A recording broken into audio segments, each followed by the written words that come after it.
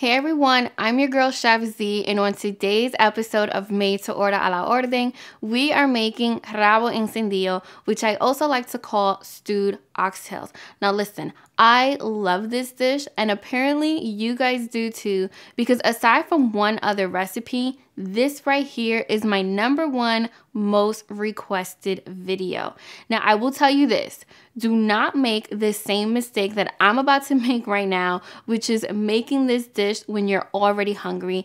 And that's because this dish takes a really, I cannot stress that, long time to make. And it's one of those dishes that you definitely don't want to rush. In fact, patience is highly rewarded when it comes to this dish, because what you end up with is a really juicy, really succulent, fall off the bone meat that is just to die for.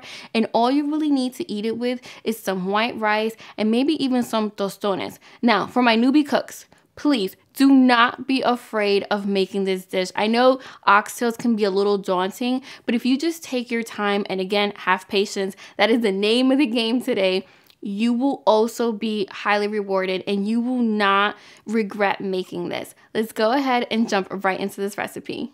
We're going to start off by seasoning the oxtails with some of my favorite ingredients, like some fresh onions, some green peppers, a handful of garlic, a tiny bit of cumin, some adobo, some sopita, which you guys know is also a chicken bouillon cube, some Dominican oregano or regular oregano, some sazón, and we're also going to squeeze some fresh limes, which I always think is a must whenever you are seasoning some meat. We're also going to add some freshly grated black pepper and a tiny bit of olive oil at the very end. Now there's a few things you need to know whenever you're seasoning some oxtails, and that's #1, don't be shy to really season it and kind of go ham, and you also really want to let it marinate for a few hours. At the very minimum, I recommend marinating them for about 4 hours, but you can definitely marinate them overnight or even up to 2 days, which is honestly what I like to do whenever I'm making some oxtails.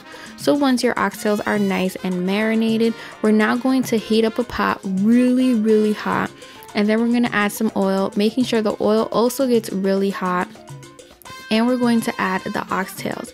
Now, Rabo is characterized by that super dark, deep, rich brown color, and we build the color by browning our oxtails and braising them on high heat, which is exactly what we're doing right now.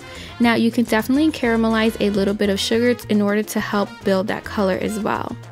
So once our oxtails are nice and brown, or at least starting to get brown, we're going to add some water into the same bowl where they were marinating, and we're going to add them to the oxtails because we're now going to begin to braise it, which is going to continue building that color and extracting all those awesome flavors that we use to marinate the meat.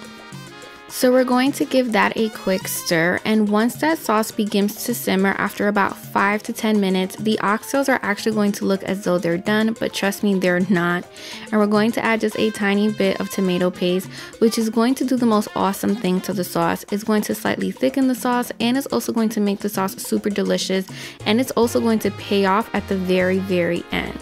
So once that's all mixed in, we're now going to add a ton of water. You want to add enough water so that the oxtails are completely covered in that water, and we're also going to add some fresh recao.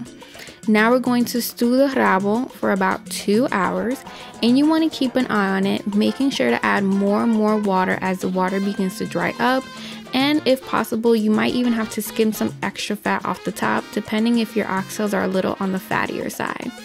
We're then going to add some hot pepper, and you can use whatever hot pepper you like and make it as spicy as you like. I love using a Jamaican Scotch bonnet pepper whenever I'm making some rabo. I add a little bit of water because even though it's been stewing for 2 hours, we're also going to stew it for an additional 30 minutes.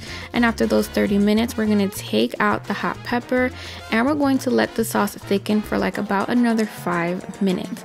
And once your rabo is all nice and done, we're now going to add the final and the finishing touches, which is one of my favorite parts. We're going to add a dash of vinegar into some onions and some peppers, and we're going to add it right into the oxtails. Now everybody is different. I love keeping my onions and peppers a little bit on the crunchy side, so I only cook it for like an additional 2 more minutes and let the steam do the rest of the work, but feel free to cook them until they get soft. So there you guys have it, my recipe for some Rabo Encendido. I hope you enjoyed this oxtail recipe. Be sure to visit my website, follow me on social media, and I'll see you next week with an all new video. Buen provecho, guys!